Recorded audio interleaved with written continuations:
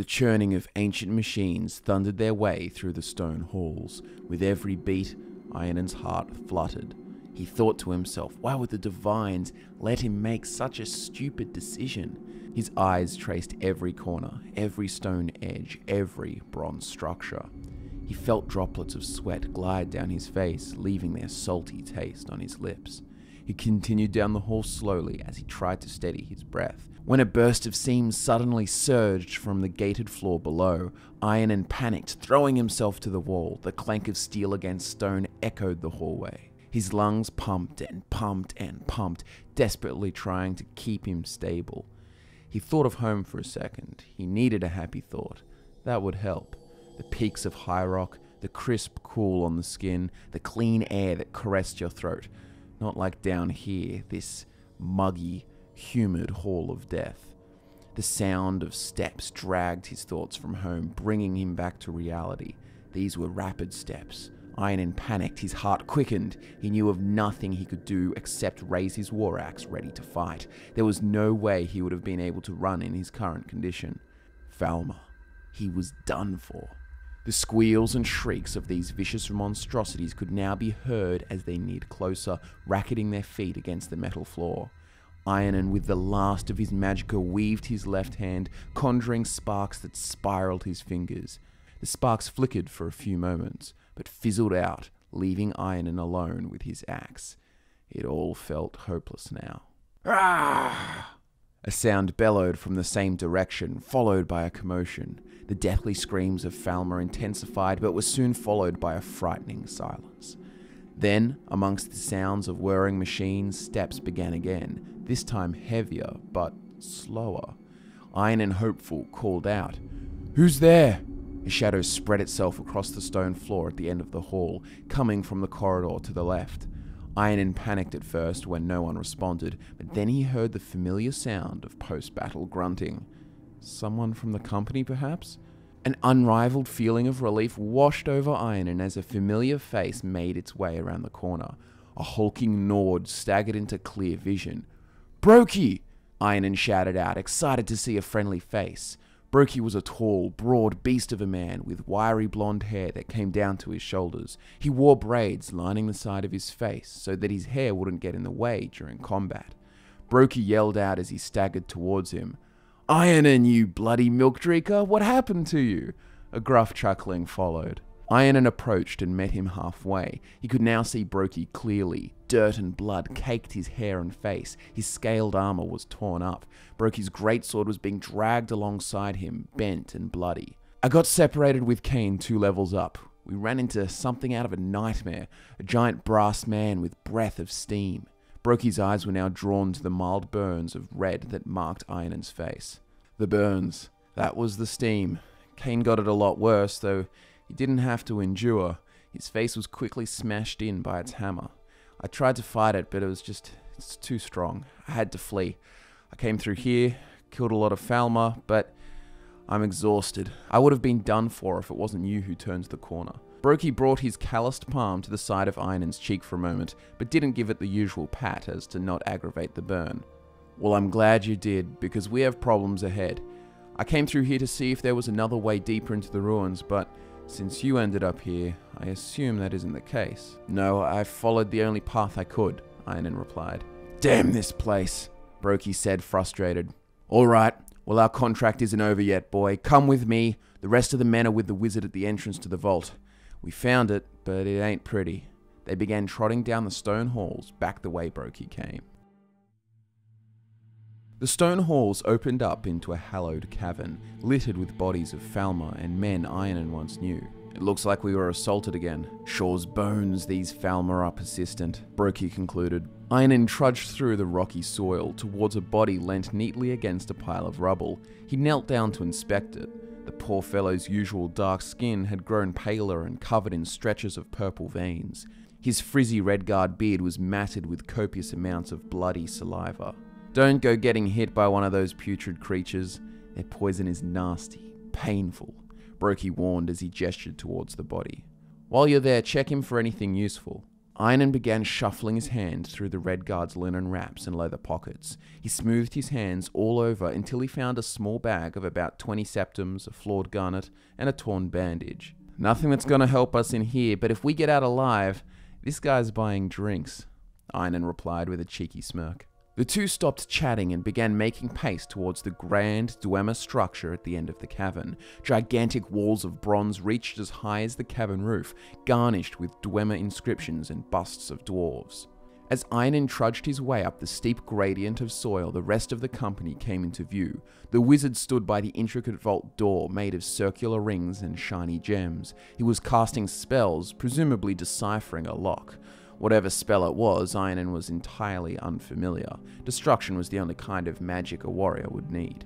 The band of misfit mercenaries jumped into action as soon as Brokey and Einan came into view, brandishing their weapons. "Hold up, it's me, Brokey. I also found Einan." Helga ran to Brokey, embracing him with all her might. Helga, also a Nord, was a big slab of a woman. She had the height of an orc with broad shoulders and strong arms, but this did not take away from her womanly figure, as she also had wide hips for birthing true Nords and large breasts for feeding them. Brokey, just slightly shorter in stature, grabbed her by her soft freckled cheeks and pulled her face towards him so they could meet lips. He began running his hands through her long red hair, scrunching it in a fist of passion.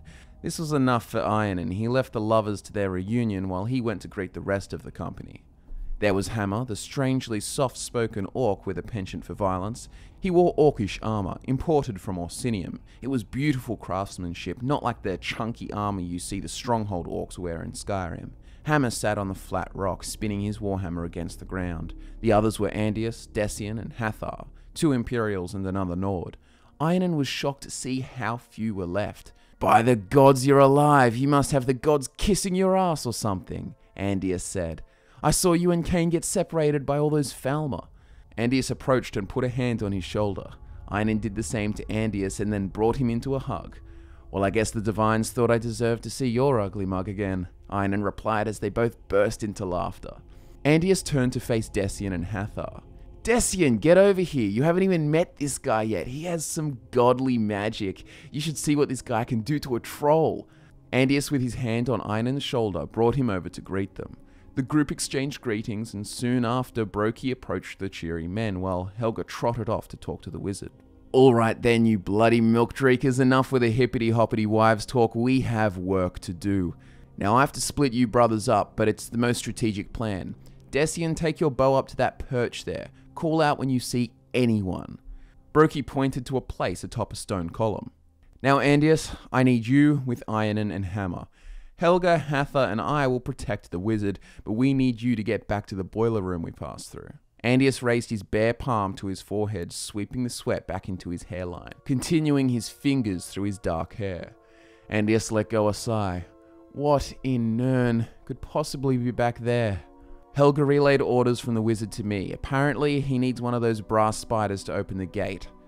Alive. How in the Divine's name are we supposed to get one of those alive? Captain, I'm getting sick of this greyskin ordering us around to do obtuse tasks such as this. We already lost over half our men getting into this cavern. Brokey clapped his hands together. Well then, all the more reason to finish the job. Just think of all the women who will be swooning at the mention of Andius the Brave, he who survived where others could not. Andius rolled his eyes and nodded. Don't worry, Hammer is a big boy. He can hold it down. Brokey chuckled as he looked to the big orc. Hammer stood up, saying nothing, and began heading to the boiler room. Einan and Andius readied themselves and followed. And Einan, Brokey's voice carried through the still air. Don't get separated this time. So a giant, an orc, an elf. What kind of elf? Doesn't matter. Andius shot back. Einan swiftly replied, Well, yes, honestly, if it were an Altmer, I would presume tall, snobby, probably magically gifted. If it were a Bosmer, I'd think short. Okay, I get it. There was a brief lull in the conversation. Well, which is it? Einan asked, chuckling, but still genuinely curious. I don't know, now that I think about it, it doesn't really make sense, he replied as he waltzed down the corridor, spinning his sword cheerfully.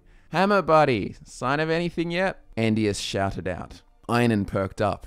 Andius, I think we should keep our voices a little lower. Falmer and Machine still hide in the walls.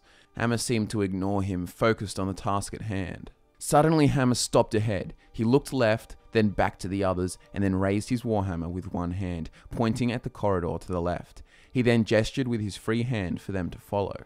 The two men looked at each other. Andius shrugged and walked ahead. Come on, big boy says this way.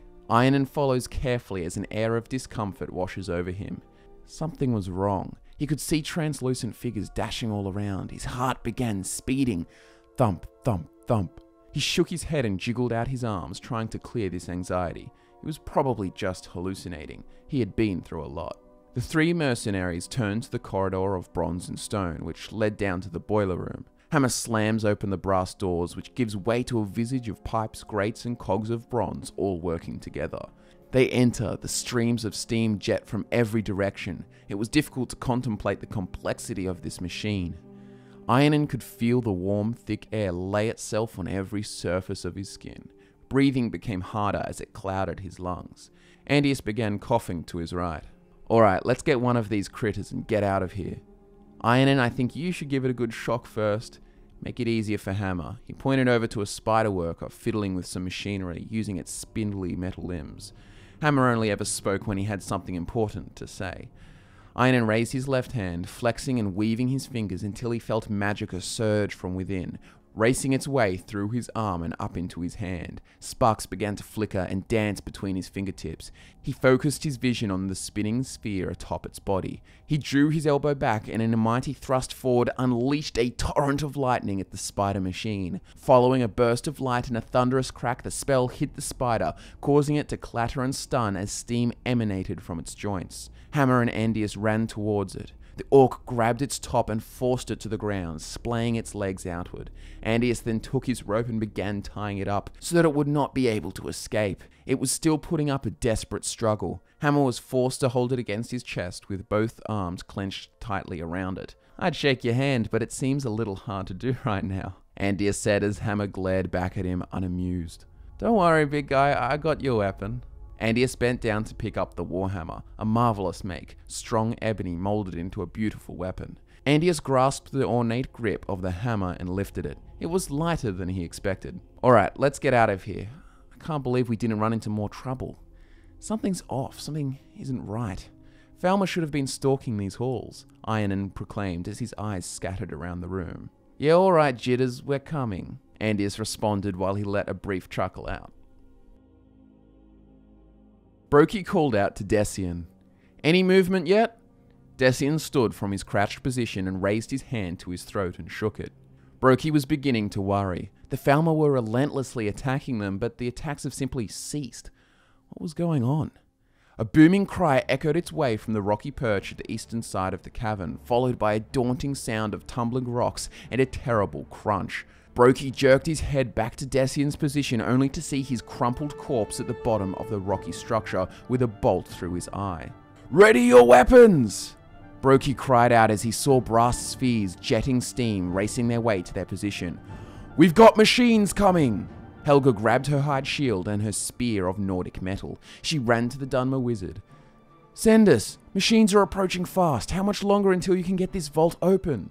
Sender stood in common brown robes with his hand raised, directing magical energy to specific sections of the vault door. I told you, I need one of the Dwemer spiders. Yes, we sent some men to retrieve one, but they aren't back yet, and we're about to get barraged, Helga explained. Well then, there's no time for idle chatter. Do what you are paid to do and defend me. She was furious at Sendus's lack of apathy, but she quickly ducked off to join the others. Hathar stood to the right of Brokey. He brandished his steel battle axe. Time for some action, he joyously said. Helga came up to the left of Brokey as he stood ready to fight, twisting the leather grip of his claymore. The spheres plummeted through the gravel floor. Suddenly, their still-faced bodies of metal were bursting from their shell, firing bolts at the Nords. Hathar dived to the ground as Helga pulled Brokey into a crouched position behind her shield. Some shots flew overhead, others pinned themselves into her shield. The force rattled her arm. The three sprung from the defensive positions to charge at the machines, closing the distance. Gravity helped them barrel down the slope of thick soil, feeding momentum of which they used to assist their initial strikes to the machines. Helga threw all her force behind a piercing strike right through the blank face of the closest dwarven machine. She immediately raised her shield to her left to block an incoming bolt as she reefed her spear from the now broken automaton. Brokey cleaved the crossbow arm off the automaton that fired at Helga, grabbed it by the neck and hauled it in front of him as a meat shield.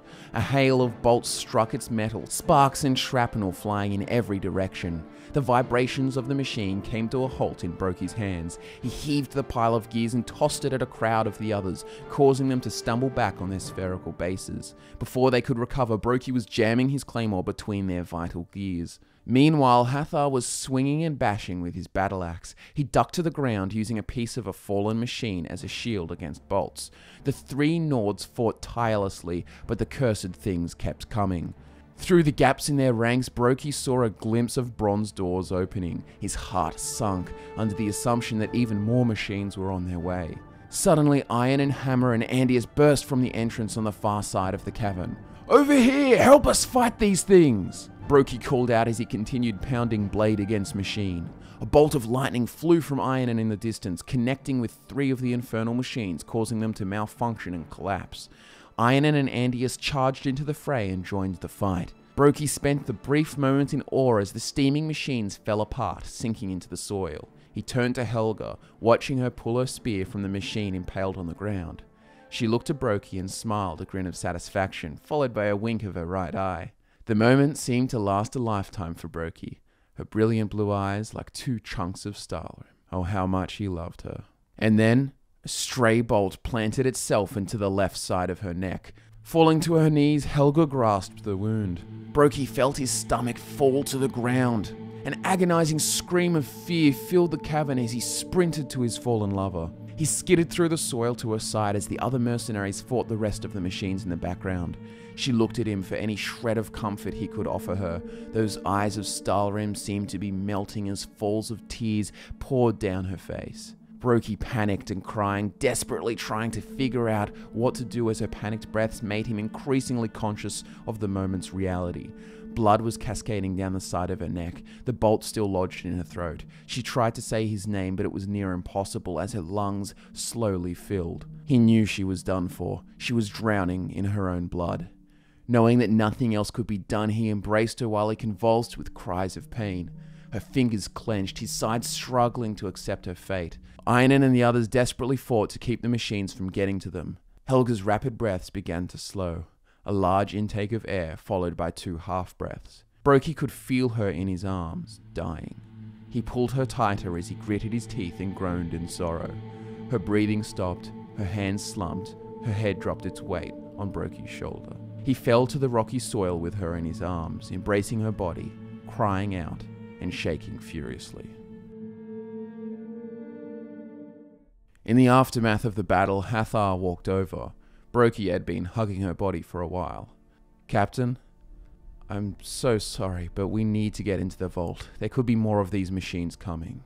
"Let them come, I'll kill all of them." "Captain, don't go throwing your life away.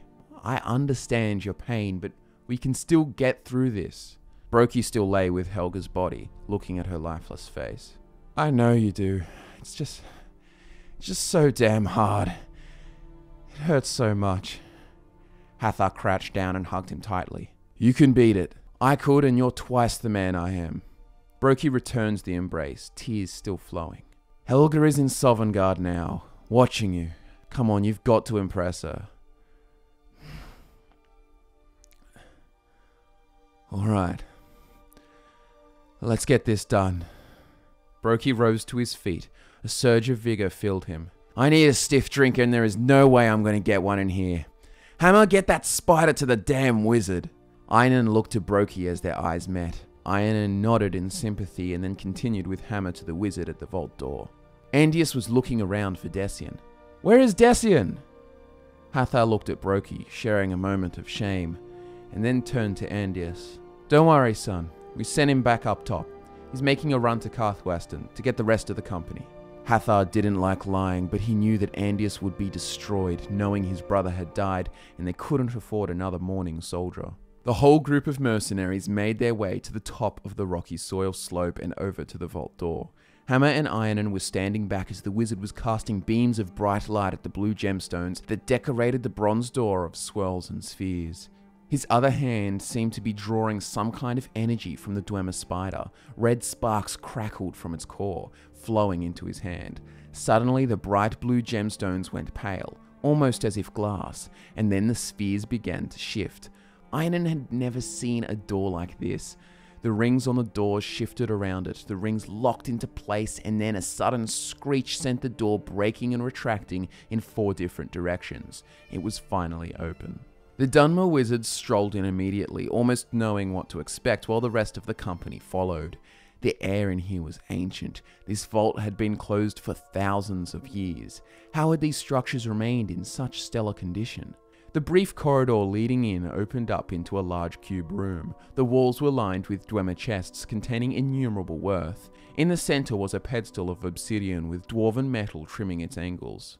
Atop the pedestal was a square box. It looked like it were made of the same metal as the rest of the ruins, except it pulsated with a strange energy. As it pulsated, its surface looked like a starry night sky, but then it returned to its bronze state. Ironen's gut felt like it was dropping to the floor with every pulse. He stared at the box in awe. There was a pull to it, as if the box had its own gravity. The rest of the group didn't seem to notice this. They were scouring the chests, filling burlap sacks full of immaculate gems, stones of red, blue, and green.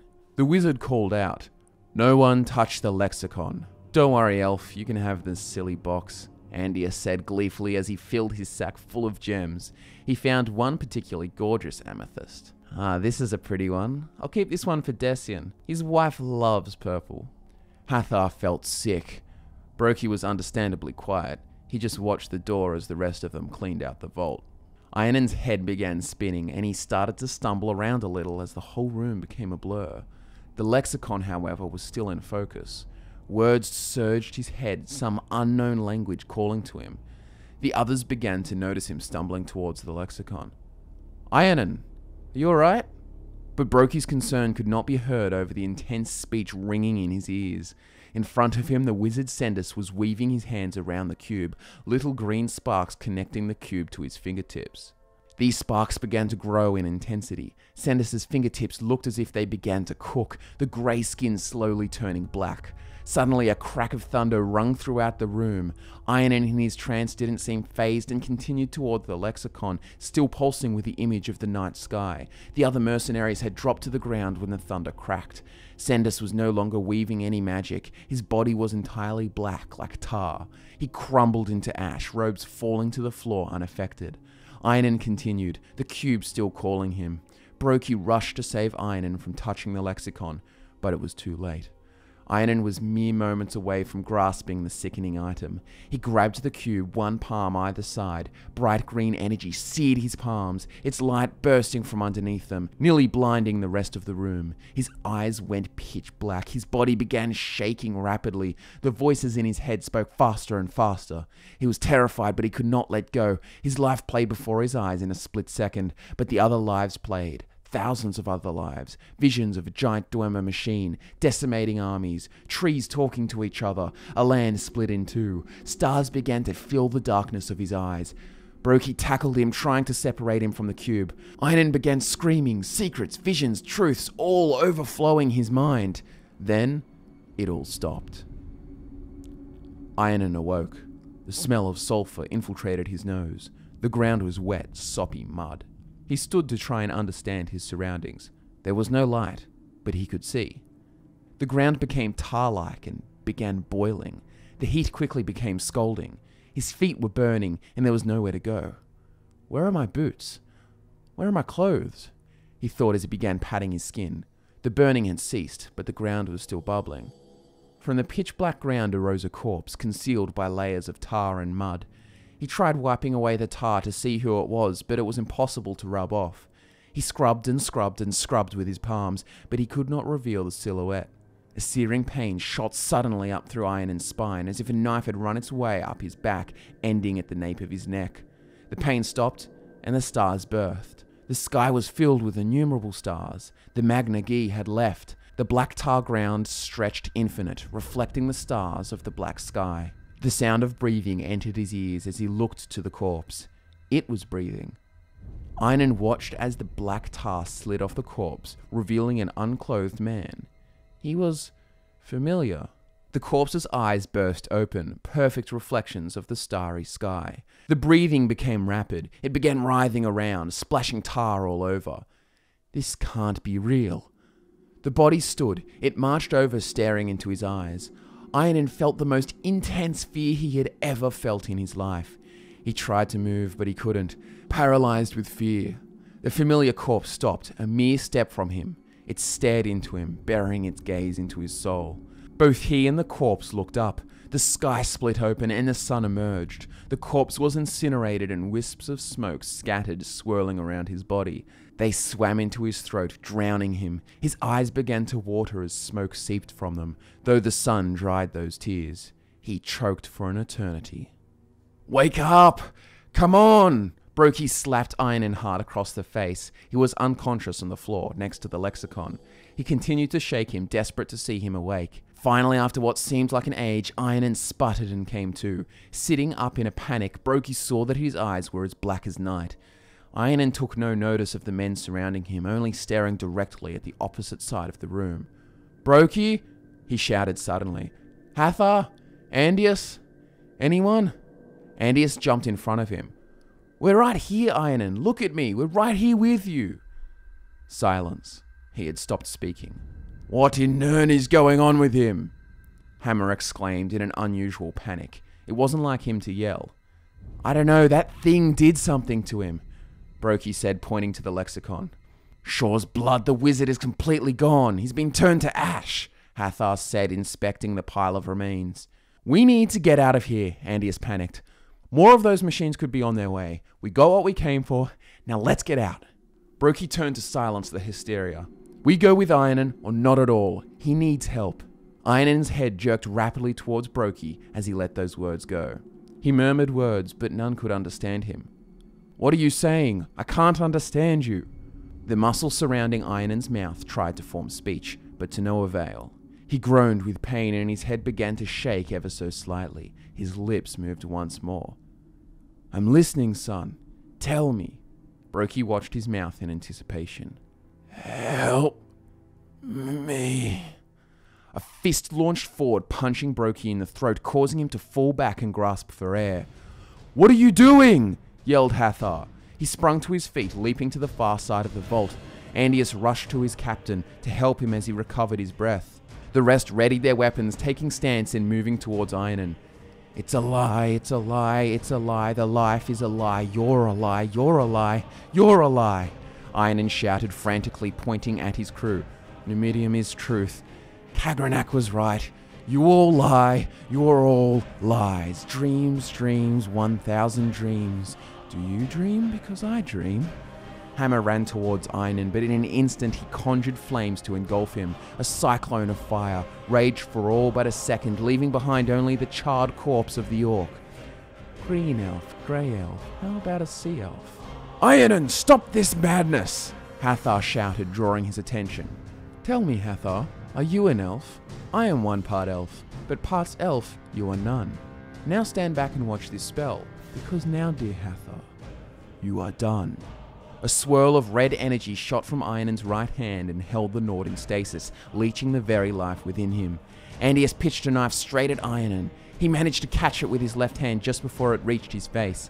As the knife was thrown, Brokey charged in, swinging his greatsword down at his right arm, piercing flesh and chopping bone like wood. The red magic entrapping Hathar ceased and the Nord struggled to recover. Einan's arm lay unmoving on the floor. He stood, seemingly unaffected by pain. The mercenaries stood back, their hearts swelling with fear. Now that's no way to treat a friend. What will I do without my arm? Black Eyes darted to the side. That was very rude. I'm going to take something of yours now. Brokey jumped back and braced for an attack, but it wasn't him he was attacking.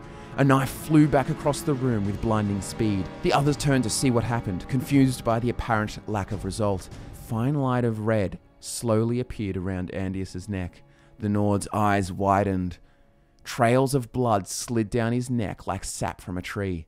His body collapsed, sending his severed head rolling across the floor. I always thought Imperials should be careful of their greed. They might end up losing their head. A sickly smile painted its way across Ironan's face. A pool of blood formed beneath his feet, fed by torrents from his missing arm.